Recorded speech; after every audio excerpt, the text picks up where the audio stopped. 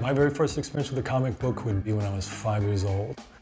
We rented out a room, my family did, to a man named Mike, who was a comic book collector. And he brought comics home, read them, and gave them to me.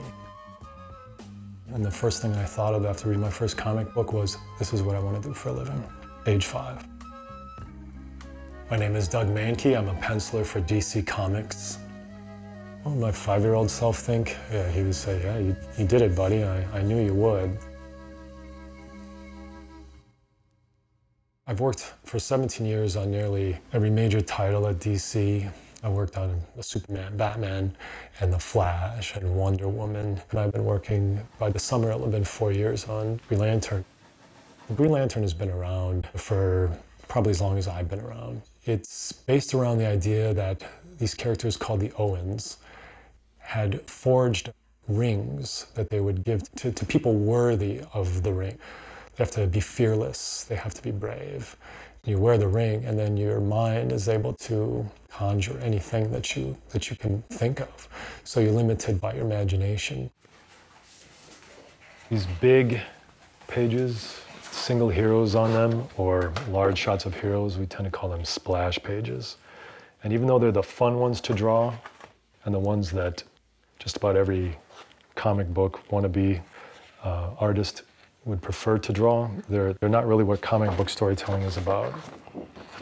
I mean, I enjoy it when I get to break out in a big fight scene and roar and, show two characters with cosmic powers destroying planets. But at the same time, if I'm on street level and I get to draw an old man and he's taking his grandkid for a walk, I like to do stuff like that because it adds personality, it adds humanity to it.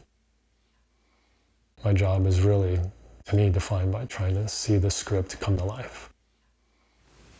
When I finally get into my hands, it's broken down into pages, panels, and all the words are there. And then I sit down and I pore over the script and I methodically go through and I make notes and I try to compile a list of the things that I'll need image-wise. And then I just sit down and I start laying out pages.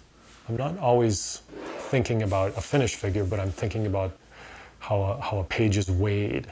I try not to be redundant. So for example, if something is in the foreground and pushed to the edges, unless there's a specific reason to repeat that, I'll often slightly tilt something, take a different perspective on it, move it over so it's not perfectly down the middle.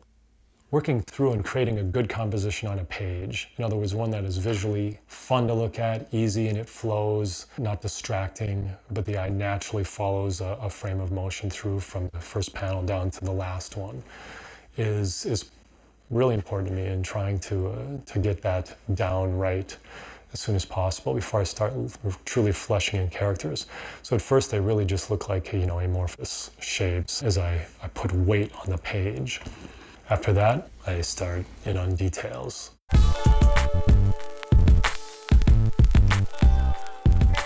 From my hands then, they're sent directly to an inker, and the colorist sits and does whatever magic that they do using Photoshop. And then it goes to the printer and shipped all over the world from there. We're just busy trying to trick people. We're trying to pull emotion out by the stagnant image that you see in front of you and make people feel like they're seeing something moving.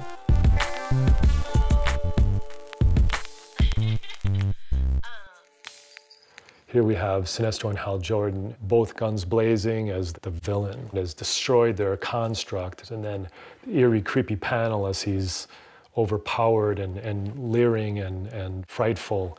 And then we have Hal with grim determination. We pull the shot in nice and tight, so we get a shot of his ring coming forward, looking over his knuckles, giving this illusion or this feeling of something coming right at you hard and fast. There are all kinds of little tricks that I use personally.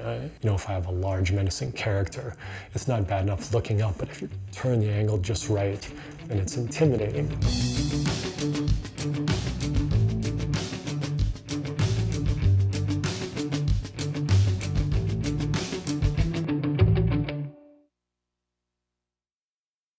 find me grabbing my mirror a lot as I draw, looking for errors in symmetry and composition. I see something here I'd like to change.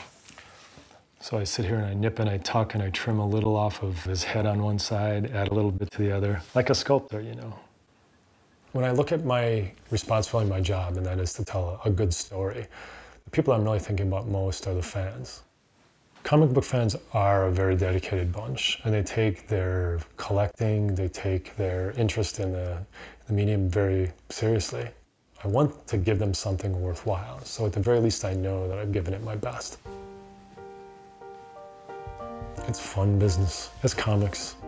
I get up in the morning and I wear the same slippers comfortably down to my studio and sit down and draw for a living. I'm always really excited that time of the month when I go, oh, you know, the truck should be pulling up and they should be dropping off the latest comic. I can't wait to see it in print. You know, that's exciting. Do I consider myself lucky? Yeah, I'm absolutely lucky. It's amazing to me to think that I'm actually doing what I, at 5 years old, wanted to do.